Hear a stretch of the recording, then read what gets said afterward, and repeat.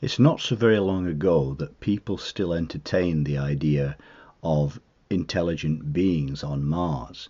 If you think back to the films that were being made in the 1950s, they still took as their theme this possibility of invaders from the red planet.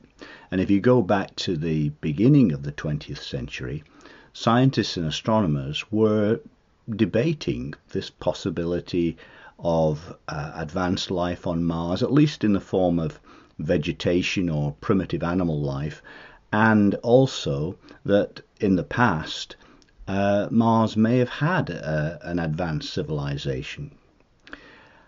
All of this speculation sprang from the possibility that Mars had water, and more than that, that it may have had a system of artificial waterways that some astronomers believed they could see through their telescopes. The canals of Mars. And that's the subject of my video today, the canals of Mars.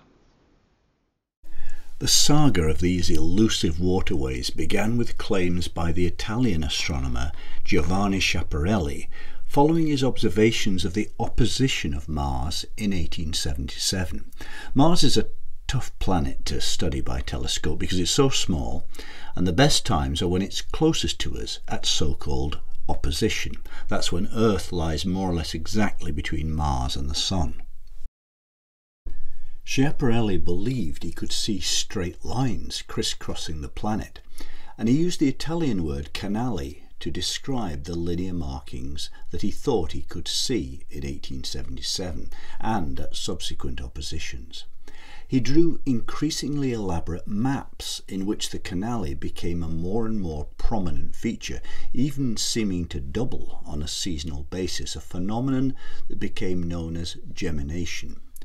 On balance, he favoured the view that they were natural waterways, although he never argued much against the suggestion that they might have been intelligently constructed. To add to the confusion, the Italian word canali can be translated as channels, natural or artificial, or as canals. Schiaparelli often used the alternative term fiumi, meaning rivers, for the features he thought he could see, but not surprisingly, canali was usually translated into English as canals, implying that they'd been built. To begin with, Schiaparelli got little encouragement from the astronomical community. Observers of the calibre of Asaph Hall, who discovered the two tiny moons of Mars, Phobos and Deimos, and Edward Barnard, discoverer of Amalthea, a faint inner satellite of Jupiter, never saw linear markings on the red planet. In 1894, Barnard wrote, "I have been watching and drawing the surface of Mars. It is wonderfully full of detail. There's certainly no question about there being mountains and plateaus. To save my soul, I can't believe in the canals as Schiaparelli draws them. I see details where he has drawn none. I see details where some of his canals are, but they are not straight lines at all. When best seen, these details are very irregular and broken up. I verily believe that the canals are a fallacy, and that they will so be proved before many favourable oppositions are past." Barnard's sceptical stance represented the majority position of professionals throughout the period of the canal debate. Yet, enough reputable astronomers did come out in support of Schiaparelli's canali to keep the controversy alive. What's more, Schiaparelli's reputation as a skilled observer was such that, even among opponents, his claims concerning the mysterious lines were treated with respect, and Mars became the subject of intense scrutiny at the world's leading observatories.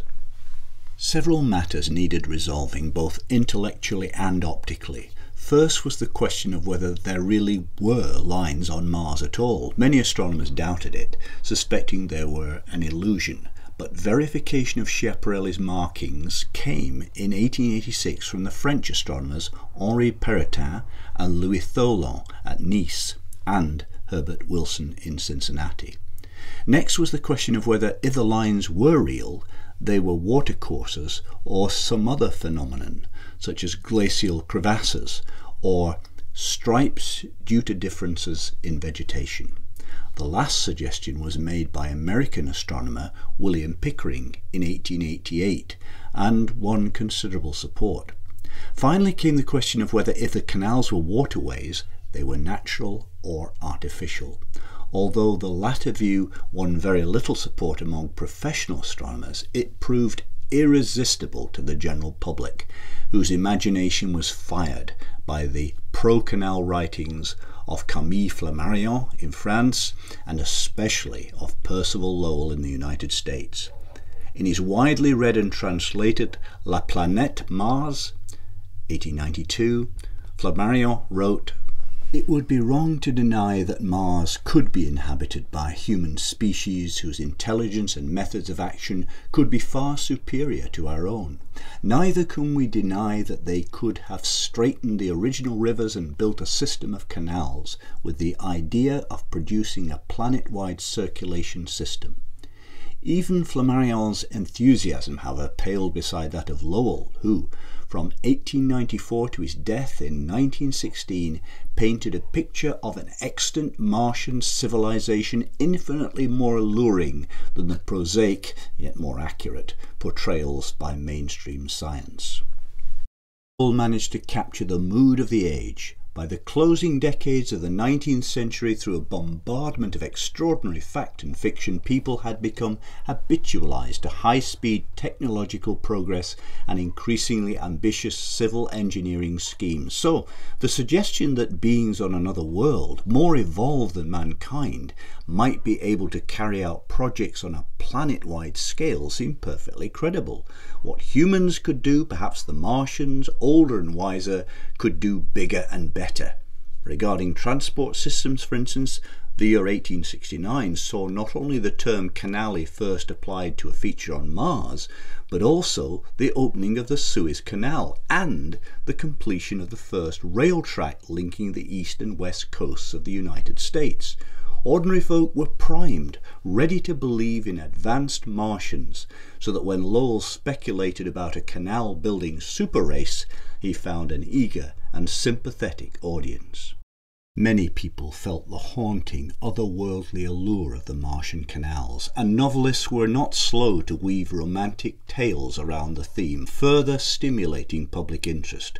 Percy Gregg, George Griffith, Garrett Serviss, H.G. Wells, with his War of the Worlds, and others at the end of the 19th century, Edgar Rice Burroughs in the early decades of the 20th, and more recently Robert Heinlein in Red Planet, 1949, and Stranger in a Strange Land, 1961, and Ray Bradbury in The Martian Chronicles, 1950, drew inspiration from the Lowellian myth, because myth is what it proved to be. By the dawn of the 20th century, it was becoming clear that the Martian atmosphere was too thin, the temperature too low, and water too sparse to support any kind of life except possibly primitive vegetation and microbes. Hopes of finding canals or their builders had all but disappeared.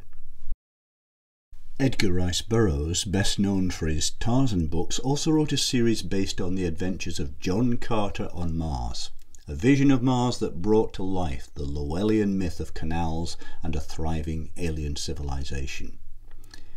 One of the songs I've written is based on Burroughs' novel, The Princess of Mars, and here's a link to it. Thanks for watching. Please subscribe if you like what you saw, and I'll see you again soon for more adventures in space, time, and music.